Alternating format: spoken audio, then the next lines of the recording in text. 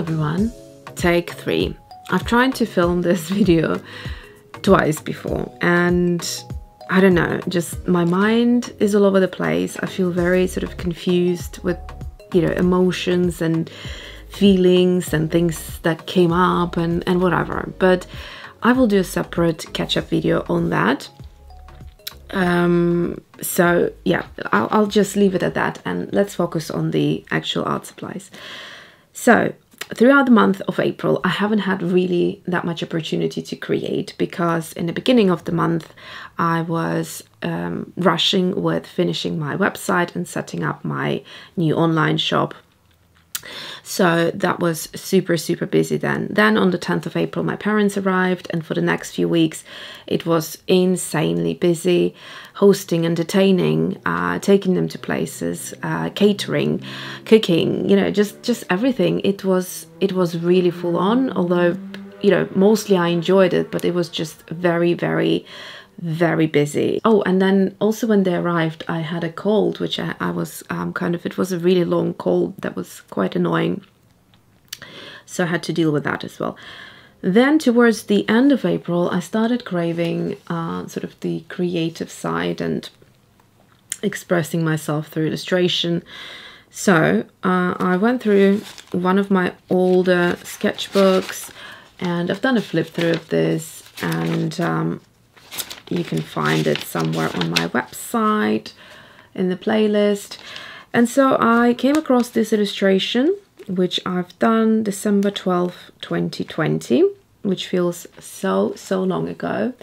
And I decided to revisit it and kind of get some inspiration from this and maybe develop something out of it.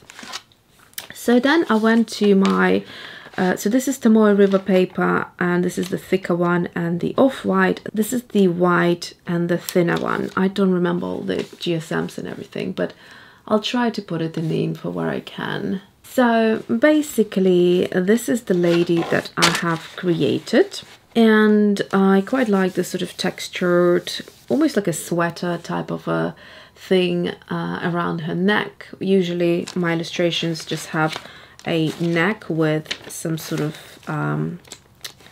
like a choker type of thing, and here I actually felt like adding this like a garment. You can see some of it in this illustration as well. So I've done that, and then from that I decided to just experiment with inks and different fountain pens just to see the mark making that I enjoyed. It's been a really long time actually since I've done my fashion illustrations, and I kind of started missing them a little bit. Also, when I was designing the botanical set, I was really looking forward to using some of the elements with the moving doll and the FOTD stamp sets, which is this one here, so you can create different faces of the day. So I kind of tried to find the right ink, the right thickness of the fountain pen that I liked. Here I used a dip pen, I believe, and the cacao shimmer ink by Diamine, just to get a little bit of a wash in places and so on. Here I started kind of mimicking slightly, where is it? My FOTD face shape, so this one here that you can create different looks with. By the way, all of these products of mine that I'm showing today, they are available on my new website, Alyona'Creates.com, and you can basically browse the online shop there and find everything you like. Then I thought, let me go into the bunny ears. I mean, we had not so recent, but just before my parents arrived, we had Easter. And so then the week after we had the Christian Easter. And so it was like lovely. I made those Pascha type of bakes. You know, I'll try to, if I can find the images, I'll try to pop them on here somewhere. Anyway, so basically this is what I've been doing. Sorry if the lighting is a bit funny. It's sunny on this part of the desk, and so it's kind of cancelling out the light, I think.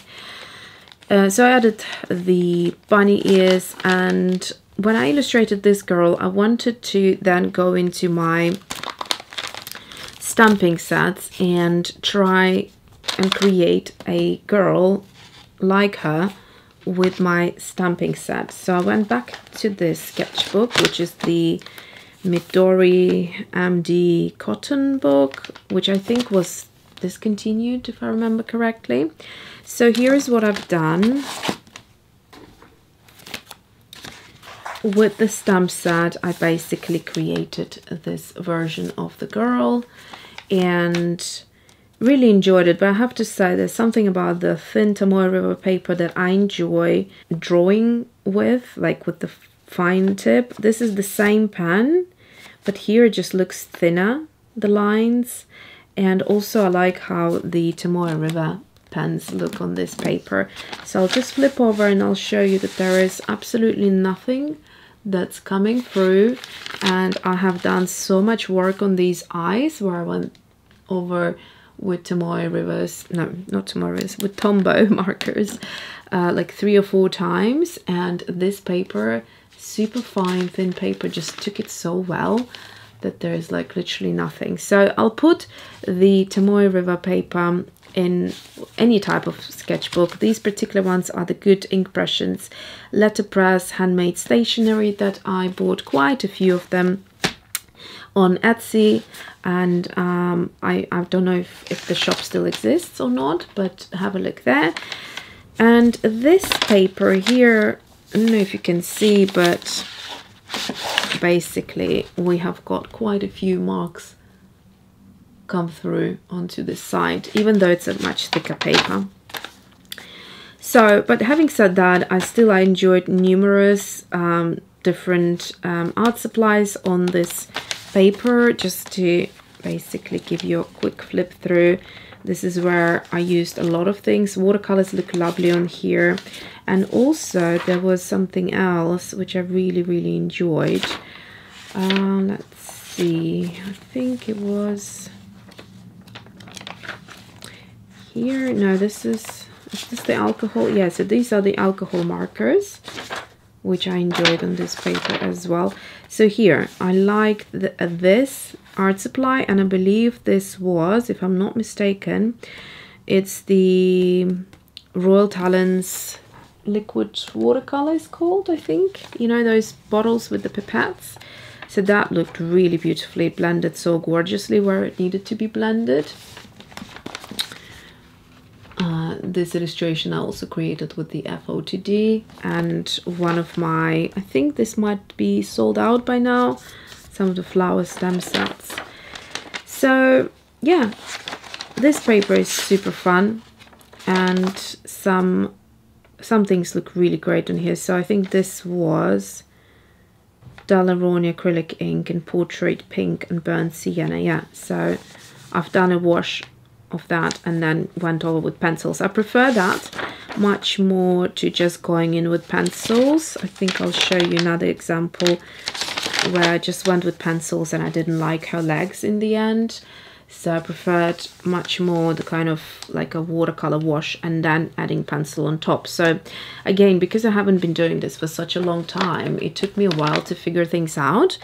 So where I'm going with this is I then just continue developing the same stamp set. So it's the moving doll. So this stamp set, here I just used the head for it, and then here again I just used the head and then the rest illustrated onto it.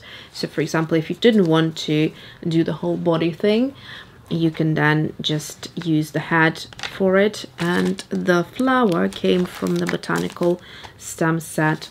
So it's the like a lotus type of a flower. I just made it to look like a hat. And then here, the same lotus flower, I just moved things around, put this bit upside down and created like a garment, like a feathery skirt where you can see her arm is going through kind of between the petals here. This one is on top, like in front of the petals, and the petals are in the background. Here, there is a number of things you can do. I actually just realized this part of the arm is missing here, so I need to add that on. And then what else? Yeah, and the crown I've used, I think these berries here. I just stamped them and then lined things out and added some watercolor and really enjoy that. So in terms of when I say watercolor, it's actually, yeah, all of these look like watercolor, but they are Tombows in actual fact. So I have this lovely watercolor effect. Same thing here. You would think that this is watercolor, but it's actually Tombows. And I really like how intense you can get the Tombows versus a very watery effect. And there are ways of creating these kind of like, what I really find beautiful, these sort of edging. If you can see, it's like a blossoming edging, or sometimes you call it cauliflower in the watercolor industry. So based on that, I'm going to give you a list of things that I have really enjoyed in terms of the color palette and supplies and things like that. So I have a number of things here that I will swatch out for you. So I have a little collection of Tombows, and these pens are the ones I used throughout the entire illustrations, and it's just it sort of happened to be a consistent color palette, and those are these ones. So what I also realized, I actually have a lovely set that I would recommend. This is called the Portrait palette. So you have got all the kind of main skin colors in here, although I do like to add a bit of the, what is it called? It doesn't have a number. I need to get a special sketchbook out that tells me all the numbers where I swatch them out. Okay, I got it. It's one of those days. I actually have a facial booked this afternoon, and I'm really looking forward to it. I'm so exhausted with everything. Okay, so let's look into the Tombows. So what do we have here? Burnt Sienna, I think, is the color that I just mentioned, the 947. And what's this color here? 977 is the Saddle Brown. So yeah, I personally like to add a few colors to this list. We also, I think I have some doubles here as well. So the 942 is this one here as well. Okay, so let's swatch them out. Also, I have decided that I'm going to add a few more of the Tombows, and when I was at Jackson's Art physical shop, they had like all the colors available, but I didn't have my sketchbook with swatches, so I didn't want to buy repeats. And from now onwards, when I'm going somewhere, when I know I possibly will be shopping in an art shop, I tend to take my sketchbook with me. It's very small, so it doesn't, you know, it's not a big problem if you have like a small handbag. And yeah, and I just basically know exactly what I'm shopping for. So when I'm turning around to this leaflet, there's loads of colors in this range and this range that I don't have yet. Now, obviously, it's difficult to judge according to the to these swatches, because the Chinese red, my Chinese red looks like this carmine. So I'd be curious to see what the carmine looks like. Yeah, it's just loads of kind of beautiful pinks and reds is what I'm going to order, and some of these kind of neutral red toned browns and oranges. So that will be a thing to do, and hopefully that will bring my spirits up. It's not that my spirits are not up, I just feel like really, really all over the place. You know, when you are kind of confused? It's how I'm feeling. Anyway, so I'll give you a little swatch around. Oh, by the way, what also is coming is a cute little haul from Jackson's that I've done, I think, yeah, during the month of April, and I haven't been able to open things and swatch except for one pencil. I couldn't resist. It's the Caran Slate Grey, which I ordered for the eyes, but I realized I don't like it as much as the pencil I already had, which is the Sepia 10%, so I'm going to recommend this pencil. I love the eyes to be grey just because I find as soon as I'm adding any other colour, it just knocks off the illustration. For me personally, like my style I'm talking about. Yeah, so I always stick to a specific grey colour. So let's start with the Tombows, and then I will kind of go through here some of these.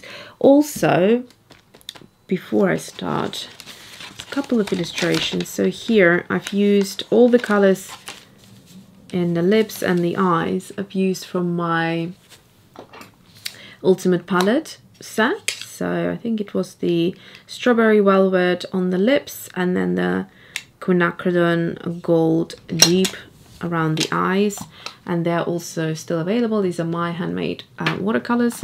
They're still available on my website as well. Okay, so this is, and I need to look up the numbers and the colors. Now this is the 026, and it's the yellow gold, which is a great color. So I used it here in the flower. What I like about Tombow is I don't like the kind of I've got this set, which is the candy colors, not so much because they're so pale. I like their colors, the colors that are more kind of saturated, so I can get them lighter if I want to, but I also have the vibrancy of the color as well. Okay, so then if you add some water, this is what you get, which is quite lovely. And then you can get these backgrounds, which are quite pretty. Loads of water. Okay, next one is the 947, which we said is burnt sienna.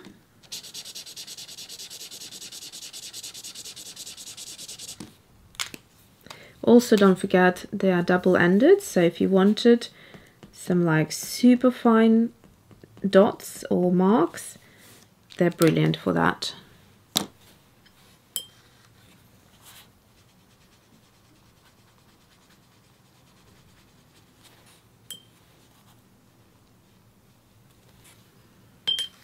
Okay, next one is 757, that is Port Red. Port Red has been a favorite color of mine for a long time, not just this month.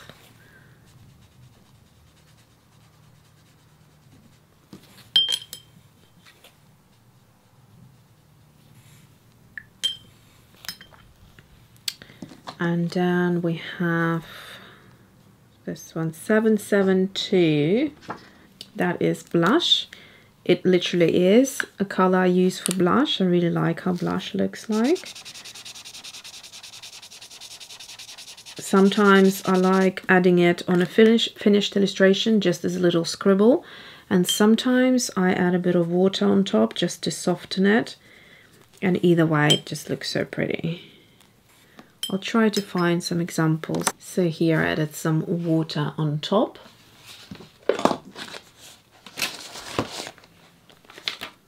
Here also water on top. Here is a mix of things of like dabbing with my finger.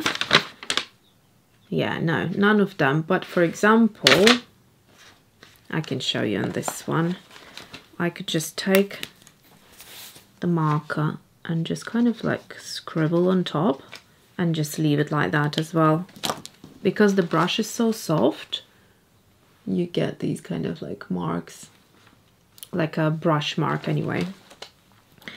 Okay, and now we have two light colors. This is the 942, which is tan, and I do like using that for Caucasian skin. But like I said, I would recommend that portrait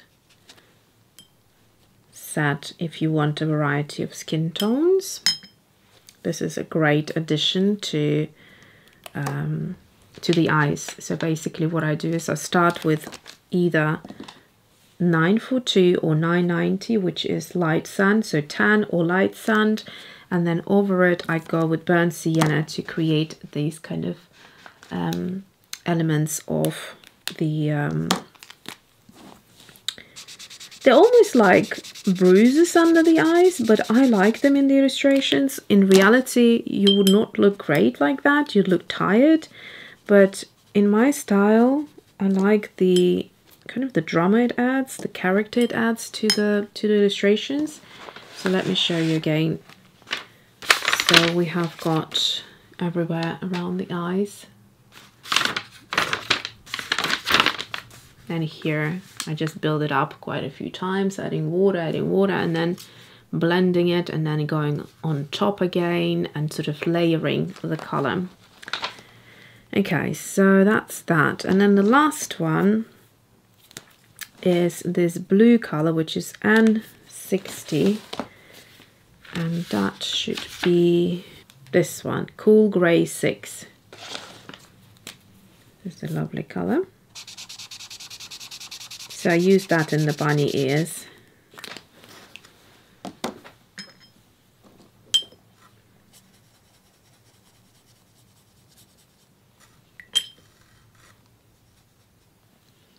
Okay, so let me show you the bunny ears. So here, I've done that, as you can see. And in the other illustration as well. Right here, and you can see actually the color looks slightly different on the different papers. Here it almost looks a bit more purpley, like lilac-y, versus here exactly the same color. So paper does change things slightly. Okay, so we've got that, and then let's move on to the pencil. So this is the Caran Dash, in my opinion, best watercolor pencils if you're new to art supplies, or if you would like to try a good watercolor pencil. These are the top of the range in my opinion. They really are, just like working with pigment in a pencil form. I have never come across this before in a pencil.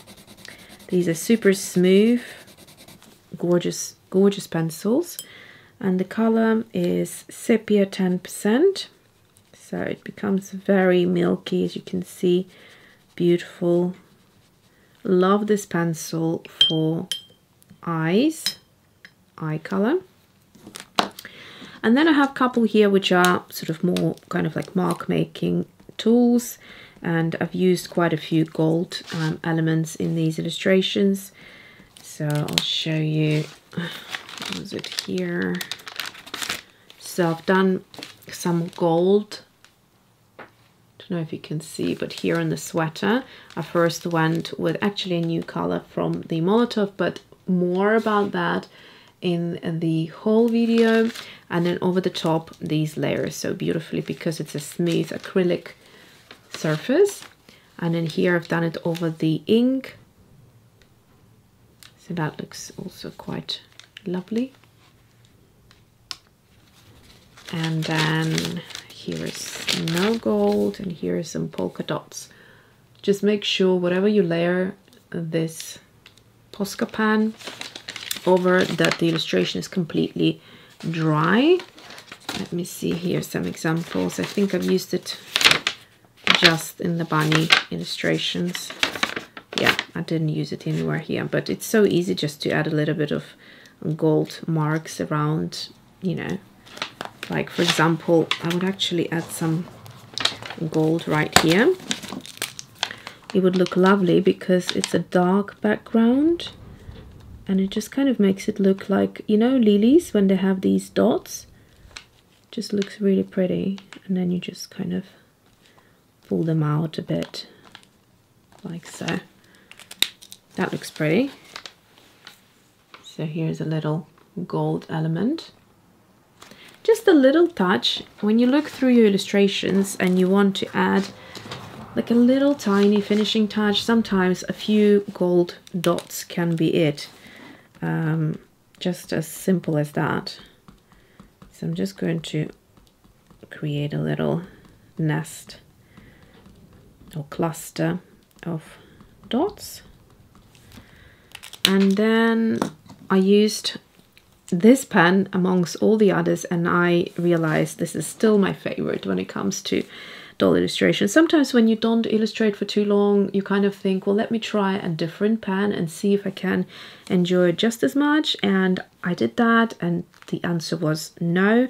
I still love this pen. I love how fine the lines are. And in fact, I need to load it up with fresh ink because things are starting to dry up. And when I'm doing fast moves, like fast marks, such as my signature lash, then I get these kind of blanks, and it's not my favorite look. So basically, I'll just need to work on that because I like a solid line. Oh, I forgot the lashes here.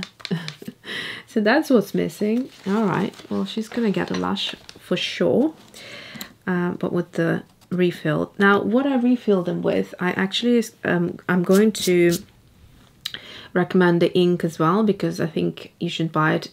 Well, actually you can't. Apparently these have been discontinued. I can't believe that.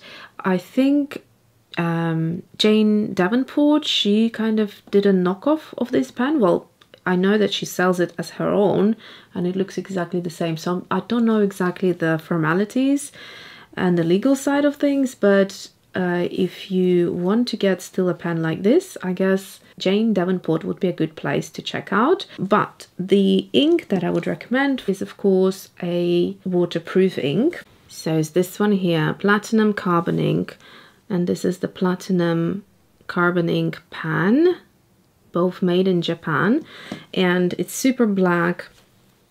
It draws beautifully. Like I said, it's waterproof, so once you layer it, give it a few seconds to dry completely, and then you can go over any medium and in one smudge. So it works beautifully for my illustrations. And the way you load it up is, I probably should do it over some paper just to protect the desk. Let me just pull out my Bible mat. So here's how you do it. I'm just going to show you quickly. So there's some sort of a gadget here, like a plasticky thing like that. And I guess when you get to very, very low ink, it probably helps to gather it or something. No idea. So here's what you do. Pull out this bit. So basically what I would do is, first of all, just squeeze it all out. There wasn't much anyway. Stick it all the way down, and then a few times screw it sort of one direction, then empty it again and screw it up again. That usually does the job nicely. And then have something like a napkin next to you so you can immediately clean it off. If you get it somewhere, you won't be, most likely you won't be able to wash it off. So this part goes back on.